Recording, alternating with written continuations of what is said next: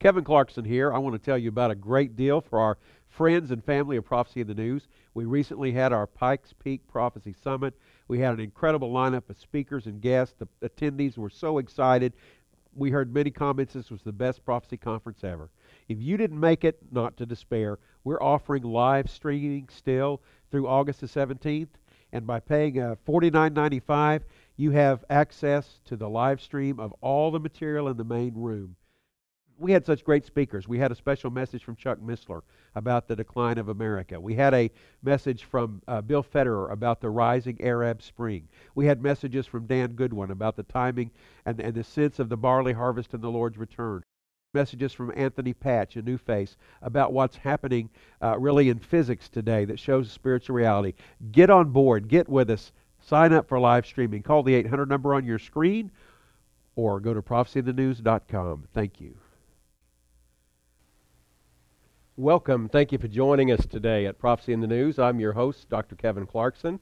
We are in a season that is looking at government and elections here in the United States.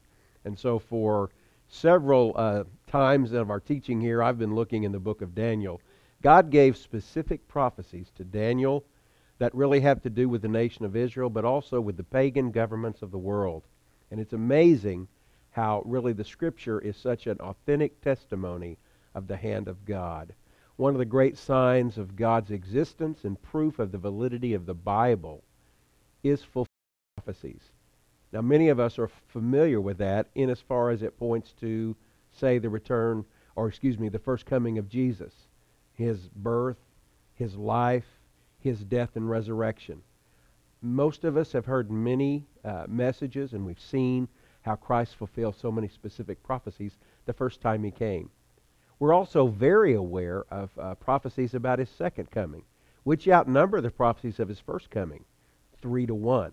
And so a lot of the focus of this ministry and other good ministries is prophecies that are yet to come. But I think it's fascinating and encouraging and instructive for us even today to look at prophecies that have been fulfilled in time. And certainly, even before the coming of Christ, some of the visions that Daniel saw have a double fulfillment. They were fulfilled actually before the coming of Christ the first time, and they're going to have a lateral or a parallel fulfillment toward the end of time. They're very instructive, and when you can actually see the movement of the nations and the rise of empires as God forecasted and told that it would happen, it's an amazing thing. And that does several things for you and I. Number one, that bolsters our own faith. That ought to give you great confidence. As a follower of Jesus and as somebody who wants to speak up and live for Him in this day and age, just to know the sheer fact that you serve a God that forecasts and predicts the beginning from the end. And God declared as much in Scripture when He said, "Who is like me? Who else is there that declares the beginning from the end?" So the Lord is able to show and to tell and in a marvelous way fulfill His Word and His promises. And that, you see, feeds our faith and it makes us strong as we live for Him today. But the other thing it does is it gives us confidence as we look for the future. If God was right about all these things in the past, and He knows exactly what He plans to do, and is able to reveal His secrets to His servants, as He declares in Amos, then we can safely rest in the fact that He is going to do exactly what He has said He would do. Which brings us to Daniel's prophecies. Now, we are right now in this election season, as I mentioned, and so if you subscribe to our magazine at Prophecy in the News, I've done 2 articles in the last couple of months now on Daniel's visions and how they relate to aspects of human government. From that aspect, we looked at the particularly human side of it and how government actually, even though it's ordained of God, is never perfect and always comes up short, and also really tends toward corruption. None of these things should surprise the people of God because we're aware of human nature and the tendency for sin and evil, and we see it played out before our eyes. If you want to know more about those, I urge you to check out those articles. And if you don't subscribe to our magazine at Prophecy in the News, let me urge you to check into that. You can call the 800 number of our ministry, which will be on your screen, or go to our website, prophecyinthenews.com, and a year subscription of 12 issues is $34.95, and that includes shipping and handling. If you get the printed edition, you get a bonus book selection with it, a book or DVD resource, and check out that special offer. That's free and thrown in. You can get a digital edition. There's no bonus feature, but you can get the digital edition and access the magazine every month on your laptop or your iPad or however you choose to do that, on your phone, and it's $24.95 a year. But check that out, and you'll find a lot of good reading there, not just articles by myself, but we have regular contributors every month who really bring some of the best teaching in the prophetic world today to bear on this. Well, as we've looked at these same passages from another aspect, we've seen the spiritual side. Now, I wrote about the human side of government, but we've actually seen the spiritual side in these broadcasts as we've looked into images that Daniel was given. And just to paint the big picture with you and review very quickly, Nebuchadnezzar in Daniel 2 was given a vision of a statue, and it went from glittering gold to silver to brass to iron. And what we saw with that was the successive empires that had to do with the nation of Israel during the lifetime of Daniel himself. And so he had to deal with the Babylonian Empire, then the Persian Empire, and then Daniel did die, but after that came Greece, and after that would be Rome. So those four empires were in the image of Nebuchadnezzar. Then when we turn to Daniel chapter 7, the statue was in chapter 2. In Daniel 7, Daniel himself has a terrifying night vision, and he doesn't see a glittering, beautiful statue, but he sees a series of dreadful, fearful, horrible beasts. And right there's an insight. Man almost worships, his government, his institutions, his social programs. Man believes that he can create a utopia, even though it stands on feet of clay, as Nebuchadnezzar's vision found out. Man has this high exalted view of what he can do. But Daniel saw from heaven's view what it really looks like. Government is like a ravenous beast, and it will tear, it will devour, it will oppress, it will crush. If God is not included and God is not acknowledged, that is the very real evil of government. And especially in the last century, the 20th century, where you saw governments without God, governments that specifically denounced God. We would be talking about Soviet communism. We would be talking about Chinese communism. We would be talking about Cambodia, North Korea today. Specifically in those empires, you actually see a killing of the own citizens on a massive scale unmatched in human history. Millions of citizens tortured, imprisoned, liquidated, eliminated by the government, all for the supposed greater cause. Even Nazism, though they acknowledged God and had a nominal claim to Christianity, the actual leaders of Nazi Germany, including and led by Hitler, were actually involved in occultic pagan worship practices, and they certainly did not acknowledge the God of Scripture. Their God was Lucifer. And of course, the thief, Satan, has come to steal and kill and to destroy. Well, what we're looking at now is Daniel's teaching on this succession of empires, and I specifically looked with you in Daniel 10, whereas Daniel was praying about the fate of the nation of Israel. The time had come, as he read Jeremiah's prophecy, for them to return from exile. It had been 70 years. And as this man of God fasted and prayed, for 3 weeks he waited. He waited on heaven. And he waited with diligence, and he waited with passion, and he waited intensely. He didn't occupy himself with a lot of other things in those 3 weeks. When you're fasting, you're really focused. And as Daniel did this 3-week fast, finally on the 21st day, an answer comes. A messenger from heaven arrives and gives Daniel some incredible information about how God's going to restore the Jews, how he's going to send the Messiah, how the Messiah will be cut off, and then how God will ultimately fulfill all of his promises and bring an end and bring ushering in righteousness and really the coming Messiah. So it's a beautiful prophecy, and yet what we find as we look behind the curtain is the angel said, Daniel, on the day you first asked, I came, but I was resisted. There was war in the heavenlies. I was opposed by the prince of Persia. And that particular reference of Daniel is a reference to principalities and powers. Those of you who know the New Testament and spiritual warfare will know that the Bible tells us in Ephesians 6 that our battle is not against flesh and blood. In America we can get all worked up about this party or that party, the Republicans, the Democrats, the Independents, the Greens, whatever. But you must understand, as corrupt as humans and politicians can be, the real battle is against Satan and the hordes of hell.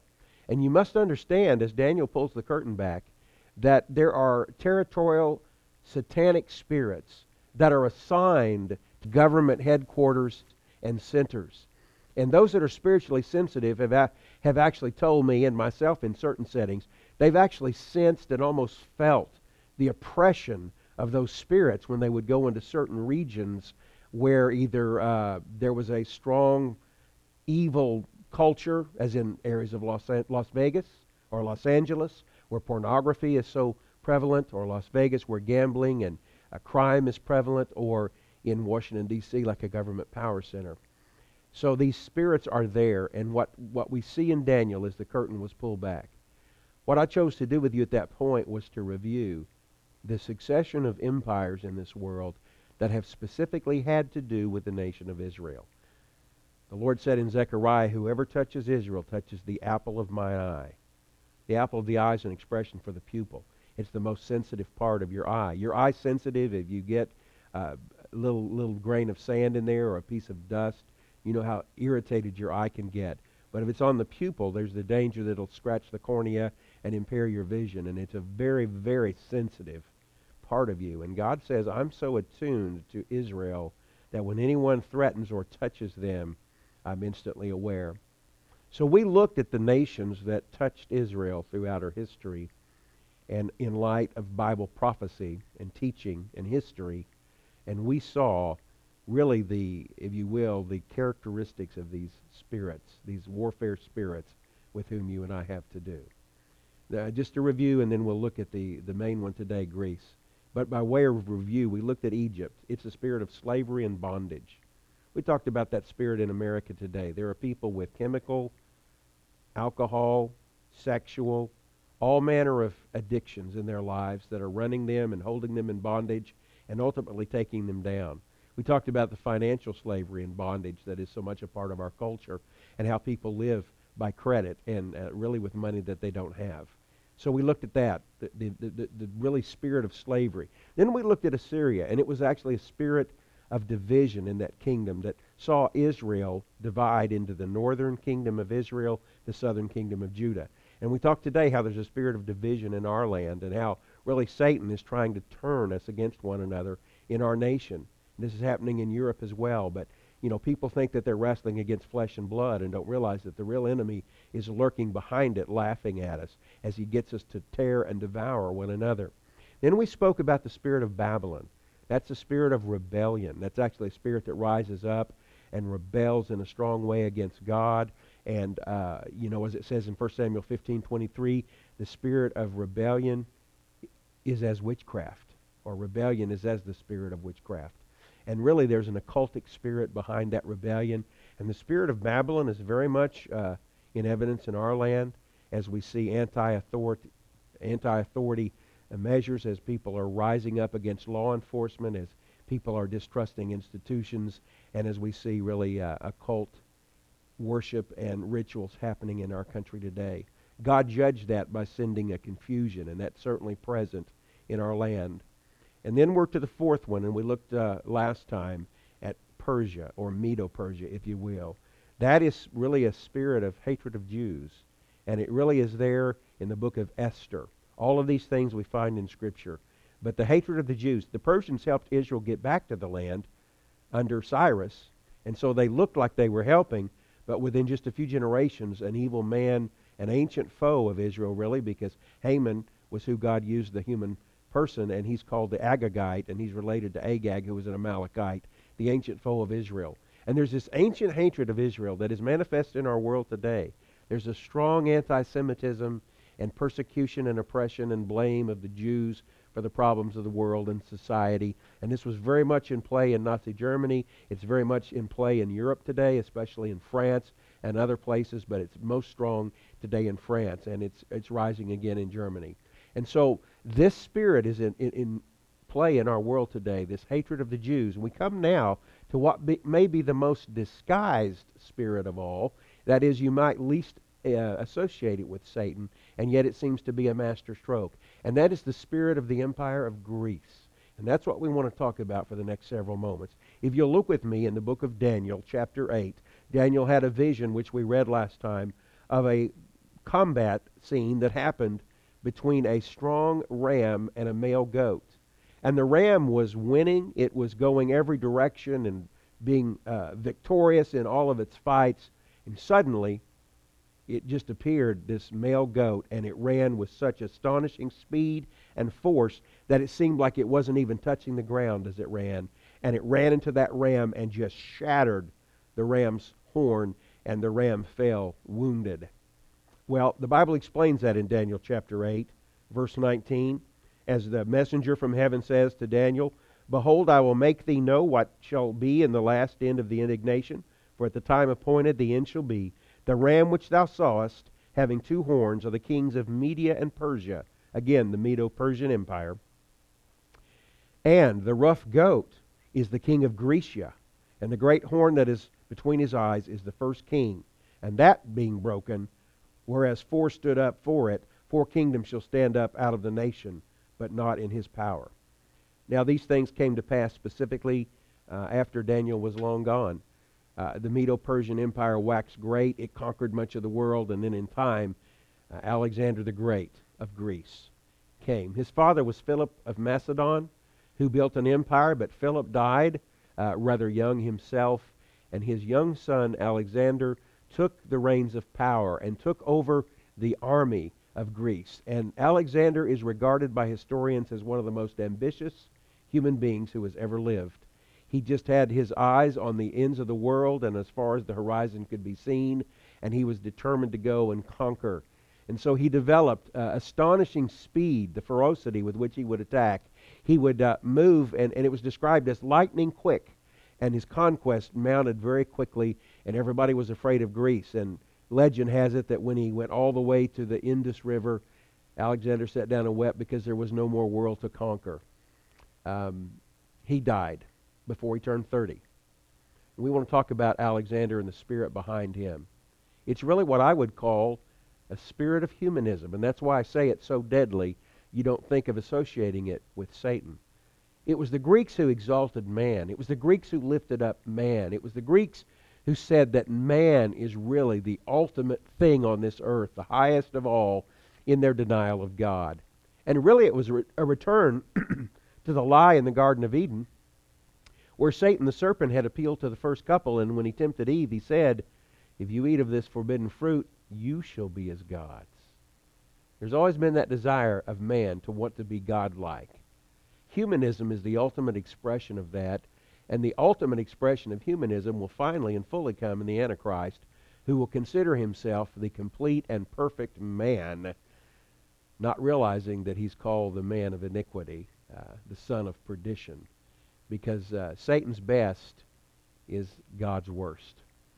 What an amazing thing as we think about humanism today. You know, humanism began to infect America early on. It came out of some teaching in the Enlightenment in Europe, and it rose through the time of the 1800s and into the 1900s. There was the arrival of Darwinism in England in 1859 with the publication of Origin of the Species, and there began to be a supposed rational explanation for a universe and a world without God.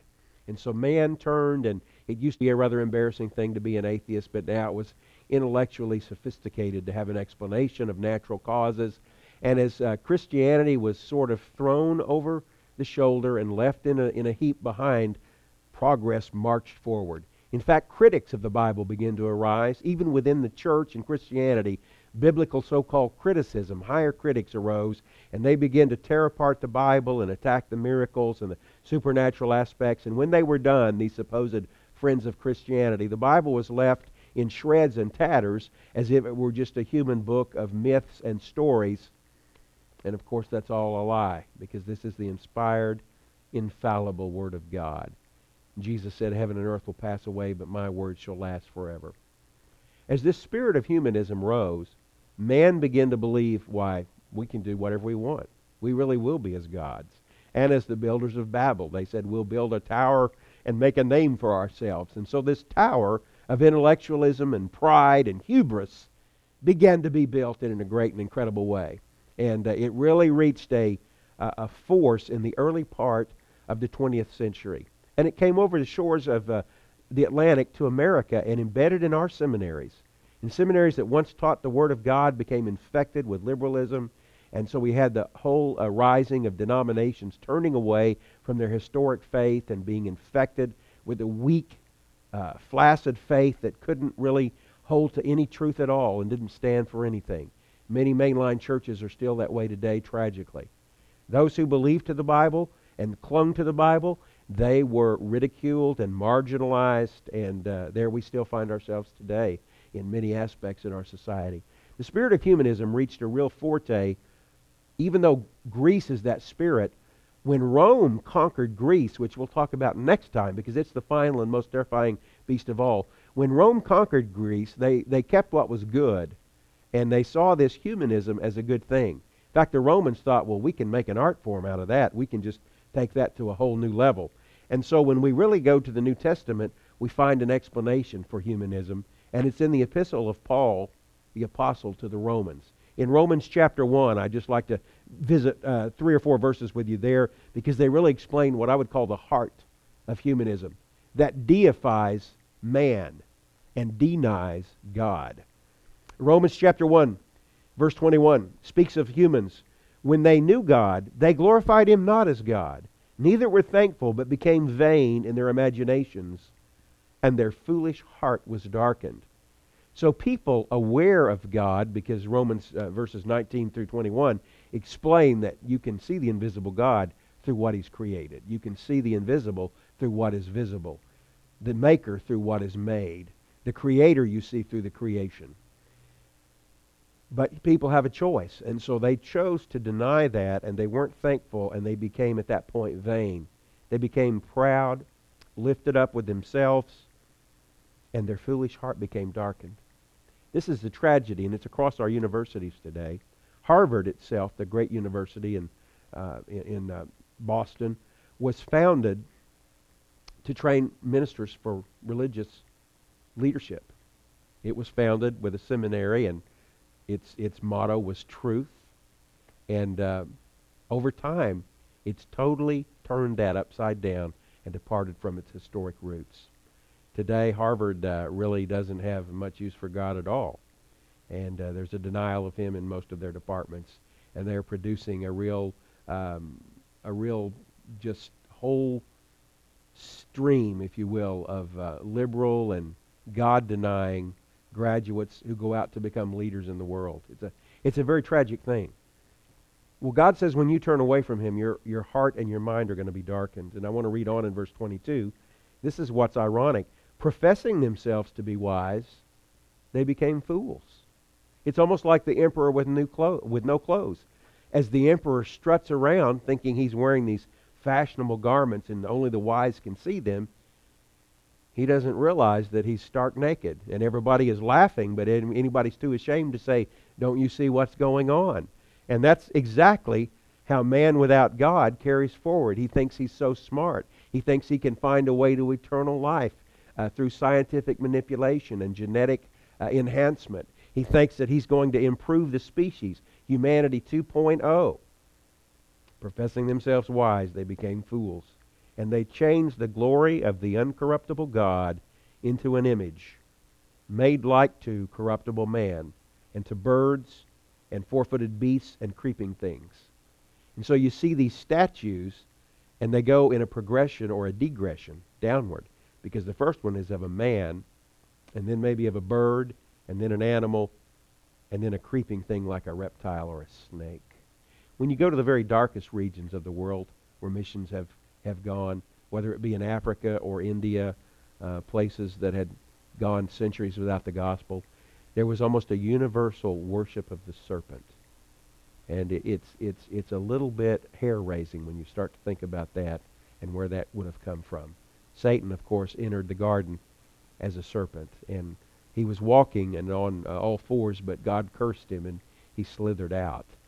And the lowest common denominator of worship is of a serpent. But the highest, at least, as man tries to do his own thing, is to make an image of man. Now, immediately when I say ancient Greece, you see marble and white statues in your mind. And they're statues of humans. There's no body shaming because all of the specimens are perfect, perfectly proportioned, muscular, shapely, fit. We got all this worship of man. And that's really the spirit of humanism. Behind humanism is really a naturalism. There is no God. We'll explain everything without him. There is what I would just call amoralism. There is no morality, situational ethics. Everything is relative to the situation. And just like Satan said, you shall be as gods, knowing good and evil. If you'll substitute the word right and wrong for good and evil there, you'll get the idea. We get to be our own rule makers in humanism. And therefore, in the wake of humanism, which is, again, I said infected our culture now for almost 90 years, you have abortion on demand. You have arguments for euthanasia. You have arguments for open marriage or no marriage, open promiscuity. Now we're redefining gender and as to what male and female is. And as we go to this taping, there's actually a case in one of our states right now where a local school district has forbade the teachers to use the words boy and girl because it will confuse the students.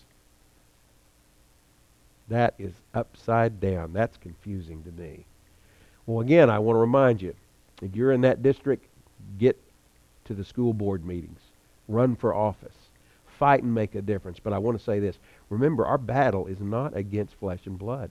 Behind humanism is a satanic, spiritual principality and force. And we need to recognize that. As we come to kind of wrap up with this today, I want you to think about something. Man without God can never rise as high as he thinks.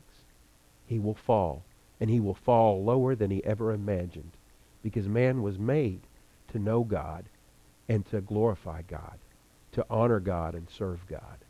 And when you go from that, you go in the exact opposite direction, and you end up becoming a shadow of yourself, a caricature, a cartoon of what man was meant to be. And that's the destruction that sin has brought, and that's the lie that many have bought, and that's what's brought such sorrow and pathologies into our society today. The only answer and the only cure is to know him, the God who is, who came as the perfect man, the only real man since Adam, the Lord Jesus Christ. And Jesus, because you couldn't, went in your place and gave his life on the cross. He was buried and rose again, King of kings and Lord of lords. This same Bible says he's coming back to claim what's his. And when he comes back, you want to be his. So if you've never done it, call on his name today. Trust him. Ask him to save you. And we'll keep looking up.